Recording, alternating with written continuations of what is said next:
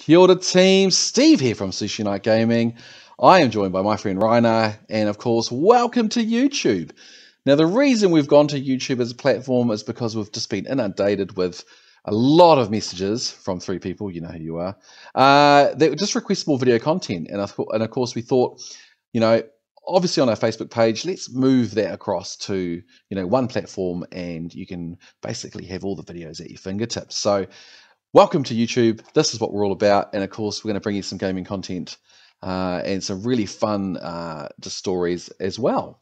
Now, of course, our video today is sponsored by the Army Painter. And now, of course, our friends have sent down a bunch of these. These are the masterclass brushes, and they are basically the spectacular and highly specialized dry brushes that give ultra realistic results and very smooth coverage, revealing every detail of your miniature with ease. The brushes are versatile and can be used for both large models, terrain, and vehicles, as well as any normal size model. The results and effects you can get with these masterclass dry brushes far surpass that of any normal dry brush, and I can actually attest to that. Now, these come in 3 brushes. Obviously, you get a large one, a medium one, and a smaller one.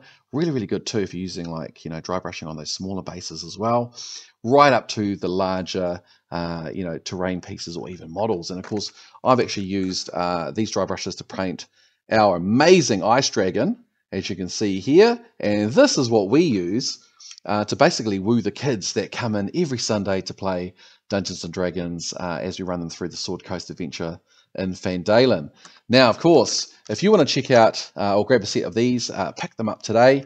Or if you want to know more information, check out www.thearmypainter.com.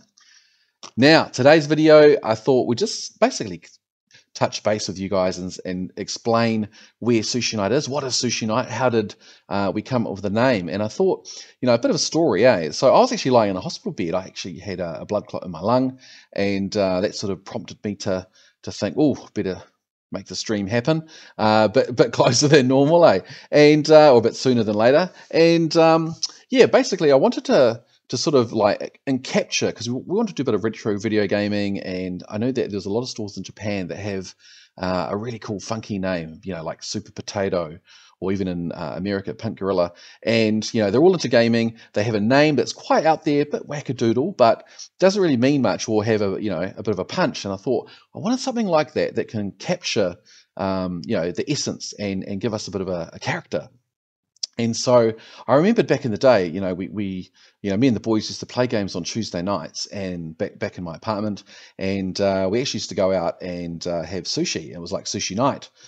We'd go down and get some St. Pierre's. And of course I thought, well, that'd be really cool, because it pays homage to, my friends and gaming, when I was in town on Tuesday nights.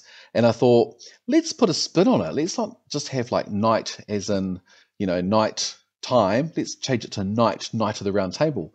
And so that's what I did. And so I came up with this concept of putting a spin on it. And then my good friend Doug, he actually did some design, and he had this sort of male character in plate armor. He had a big lance, and it just didn't really fit, eh? And I was kind of thinking, it's too obvious. And I thought, we've got to sort of spin it up a bit. And I was actually on the internet looking at, armor plates and things like that, and sort of Japanese. And I came across this really amazing picture, and I'll just put it up here. And it's of this hoodie. And the hoodie itself has these armor plates. And of course, you put on the hood, and it has the metal part as well. But it's all fabric. And I thought, this is what we've got to have. We've got to have this hoodie, with jeans to represent, the night part. And I also thought too, what if we switched it? And so we went from a male character to just a gamer girl, and one that loves eating, one that loves gaming, and we put it together. And of course, that's how the name Sushi Knight came. And of course, we really wanted to create a character as well. And I've been watching a lot of anime, as you do. And one of my favorite animes of all time is Harukana Receive. And that's about beach volleyball. Everyone's thinking, oh yeah, cool, sports, not that good, but it was actually amazing. If you haven't watched it, check it out. And I basically had a cry. It was very emotional, and one of the characters resonated to me, and it was actually really, really cool. And that's Kanata Higa. and she's quite a small, very shy sort of girl. And I thought, what if we put Sushi Knight, or adapted her from that character herself? And so we basically created Sushi Knight herself off this other character, and it all sort of put two and two together, and that's how our mascot icon was born. And so we've done everything from like our first play mats, where we've got one with sushi, we've got one with gaming controllers.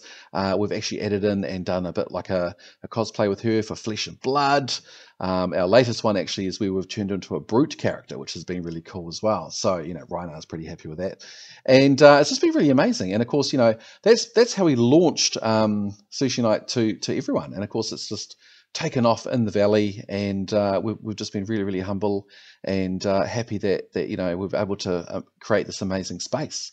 Now, of course, what we'll do is coming up is we're going to do a bit of a store tour, so that's going to be on the cards, as well as I'm going to talk to you about Savage Lands, which is a event that we do at Sushi Night, and it's basically brute only, where you get to come along and play your favorite brute characters in Blitz format, and if you win, you actually get to have the trophy, which is the actual life-size romping club, which is what Rhino holds just up here, and you get your name engraved on a plaque. So we've held one already, we've got part 2 coming, so our next video will be around that as well, so check that out. If you like what you see, click subscribe, like, add a comment. We appreciate your support and love everything that we do for our community. So to check out more stories, they're coming soon.